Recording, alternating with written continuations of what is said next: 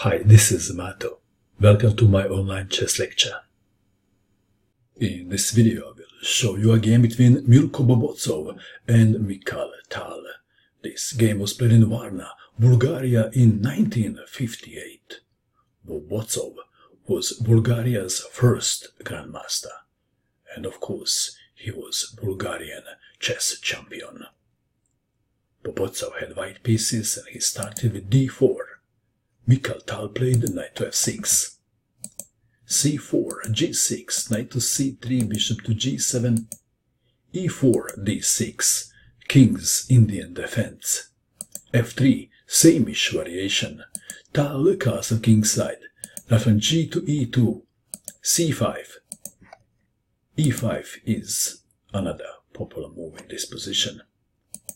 Tal played c5, bishop to e3, knight from b to d7, queen to d2, intending to castle queenside, to play h4, h5, exchange darks with bishop and to crush Tal on the king's side. a6, Bobotsov castled queenside, queen to a5, king to b1, b5, white to move. Knight to d5 was played, and this is already a critical position. How should the black continue? What would you do in this position if you had black pieces? If queen takes on d2, then knight takes on e7 check. This is in between move. And after king to h8, rook takes queen. And white is winning. So perhaps black should play queen to d8. This seems like a safe choice. But Tal doesn't like to use a reverse gear. Tal played an unexpected move. Knight takes on d5, sacrificing the queen for two minor pieces, and there is no immediate checkmate threat. Queen takes queen.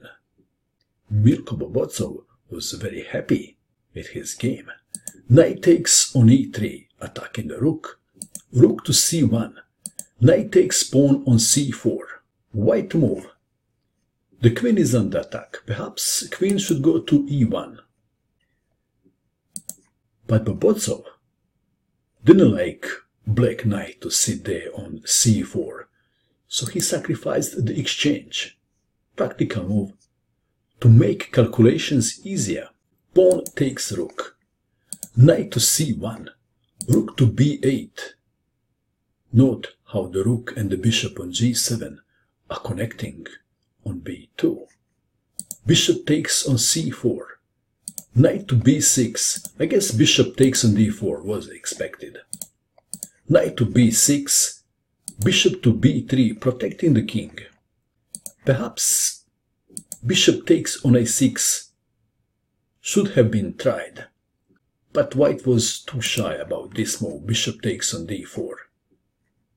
So he played bishop to b3, protecting the king.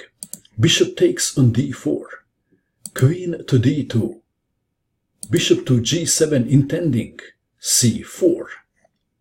Knight to e2. c4. Bishop to c2. Black to move. What is the best move for black in this position? What would you do? Please pause and find the best move for black. What did you find? Mikhail Tal played c3, attacking the queen. Queen to d3. Of course, pawn takes. Pawn is out of question because of knight to c4. Discover check, winning white queen. What else? If knight takes on c3, then knight to c4, and after queen to c1, bishop takes on c3, and black is winning. And how about queen takes on c3? Just kidding. Milko Bobotsov played queen to d3. C takes on b2. Knight to d4. Bishop to d7, vacating the square for the other rook. Rook to d1. Rook from f to c8. Bishop to b3. Knight to a4. Bishop takes on a4, bishop takes bishop, knight to b3. Black to move. How would you continue now? What is the best move for black in this position? Mikhail Tal played rook to c3. Queen takes pawn on a6. Bishop takes on b3. Pawn takes bishop. Black to move. How would you continue in this position if you had black pieces? Mikhail Tal played rook on b to c8, intending rook to c1 check. Queen to a3. And now, pawn takes queen. Just kidding. Pawns don't go backwards. Rook to c1 check. Rook takes rook. Rook takes rook check. And white resigned in view of this continuation. King to a2.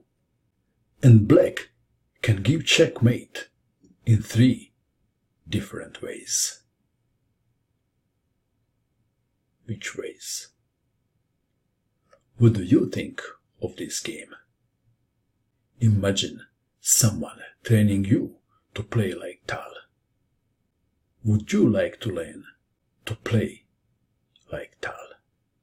How much would you pay for it? There is a DVD in which you can learn to play like Tal. Please click on the link below the video and download your DVDs right now.